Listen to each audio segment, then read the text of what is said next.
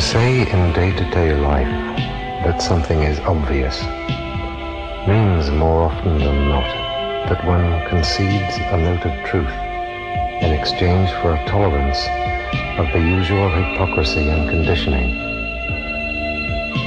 You can, for example, make your opposite admit as being obvious that there is no such thing as a theory that is absolutely true. That will not stop them in any way from continuing to brandish their truths as before.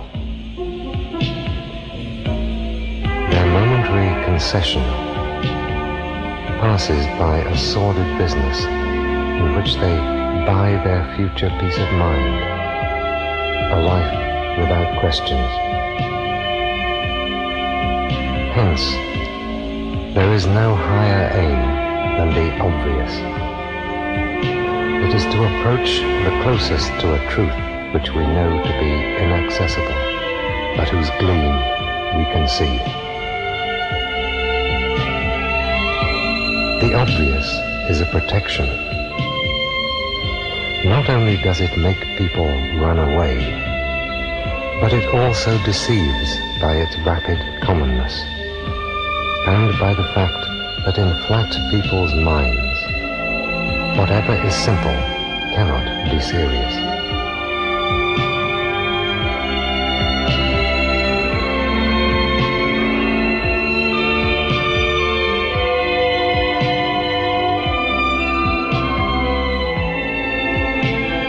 Of all the things people do, at home and in private, usually with close friends, one activity alone is subject to extraordinary interference and control by outside forces. This is no accident.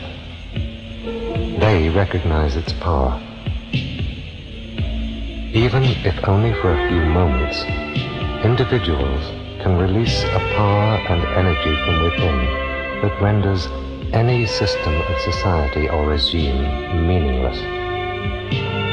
It is a liberator. Even an individual in solitary confinement can indulge in it, and in their fantasies travel into any situation and possibility unfettered. And at the moment of orgasm itself be both blissfully vulnerable and undeniably free, elsewhere filled by energy. Accordingly, pressure is exercised upon everyone to limit their release of this power.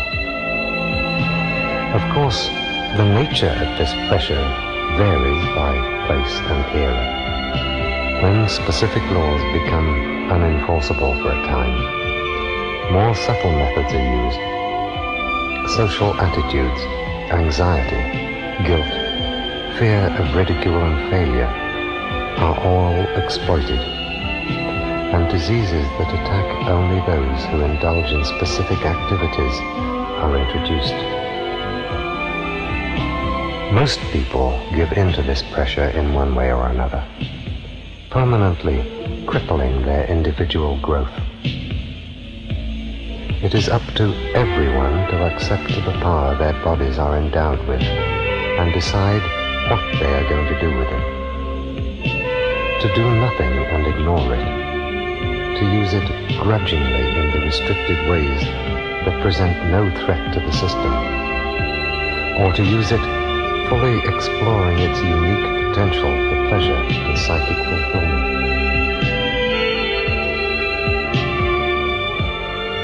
We have found that once this aspect of our deepest personality is faced and assimilated, all other aspects of our daily lives and aspirations fall into place.